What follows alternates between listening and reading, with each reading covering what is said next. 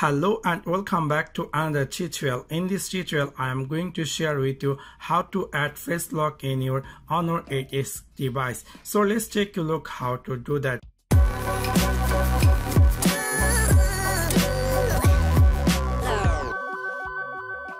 In order to do that, you have to go on your settings section. You can go settings section by swipe jump over there, quick notification area, or you can go on settings section from here.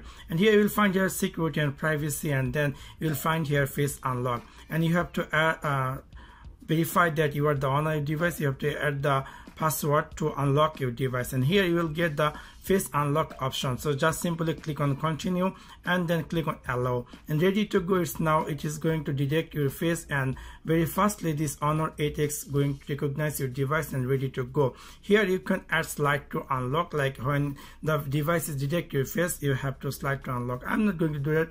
I'm going to click on direct unlock. So later on, if I'm going to lock this device and if I'm going to unlock my device, so I'm just press this power button and it is going to recognize my face and it's going to unlock my device. So this is really easy and simple. Also, if you like to remove your face unlock, you can do so. Go on face unlock and then you have to delete.